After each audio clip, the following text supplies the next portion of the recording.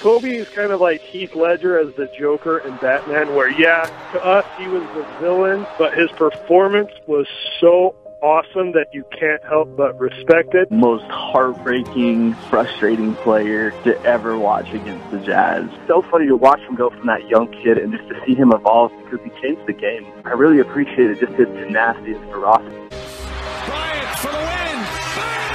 Kobe, I think, is one of the greatest competitors in the history of the game. 81-point game! You know, he obviously got to us, but I'm pretty sure we Jazz fans got to him. He shoots back-to-back air balls. They were really tough on me, more so than the other crowds. From signs to literally just yelling right in my ear. Man, it pissed me off so much. I mean, it was like 08 in the playoffs where I just erupted after a play and just started talking back to the crowd because it was just, they just kept driving. That's what sports should be, I think, is that kind of bantering and that kind of competition. Can anybody out there hear me?